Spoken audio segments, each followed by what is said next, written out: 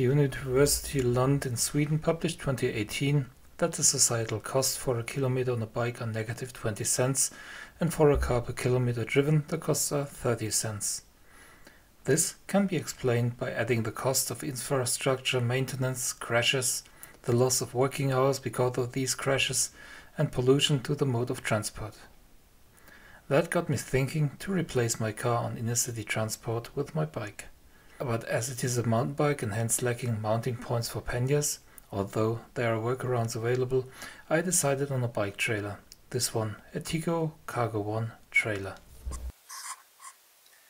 And this is the downside, or the bottom side of the Tiggo Cargo 1. I show it just to give you an impression of the overall dimension of the trailer. The dimensions are 45 centimeters in width and about 85 centimeters in length, plus the hitch arm. The weight of itself dry is about 9.5 kilograms.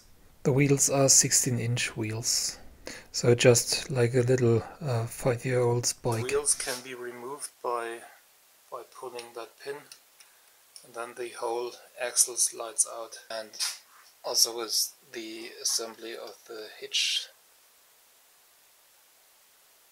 here you have like this pin, you press it down, you remove that pin, and then the whole assembly slides out. You can also fold it down somewhat. Remove this pin here, and then you remove the strut. See, and you can fold it down. So it's only about half the height, or about the height of the wheels. Load the trailer with an object, like here for example this tool chest. Make sure the main weight is above the axle. And you can use these lugs here on all four corners to fasten it down, so it won't slide about in the trailer when you're going fast. The trailer is straightforward. Attach the hitch and slide the bolt through. Secure it. Attach the lanyard.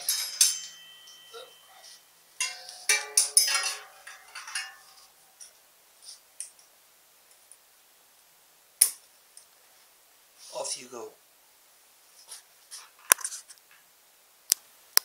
The coupling piece itself is, as far as I know, only available for quick release axle, which happens to be here on this mountain bike, on this older mountain bike.